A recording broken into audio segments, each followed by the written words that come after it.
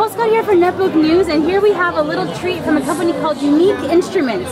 They're going for the DIY market in 3D displays. Now, me filming this doesn't actually show you the 3D quality, but you can see here what they're doing is they're providing this glass display. What is this? Is this glass? Is this glass or is this like a poly? It is glass.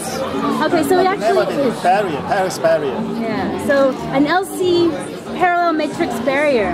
And so what you can do is you can actually mod it onto your own laptop, and then what happens is that you can install, it comes with 3 software packages, one of which is eye tracking. So the software will actually track your eyes to provide you with the perfect viewing angle to give you 3D, the optimal 3D. So this will be good for gamers, anyone who's looking to enjoy 3D content.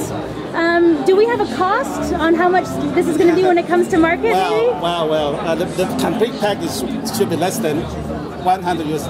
Less than $100 US. So you could make your, this is a 13.3 inch or a 14? 13.3. So this is a 13.3 inch Sony laptop, and they've modded it with this, so you know, the average cost of this material would be a lot less than if you decided to pick up some 3D glasses, and a lot more comfortable. So here's just a little innovation that we found at the Taipei Computer Association show, pre-Computex sneak peek. So I'm Nicole Scott for Netbook News, taking a look at 3D.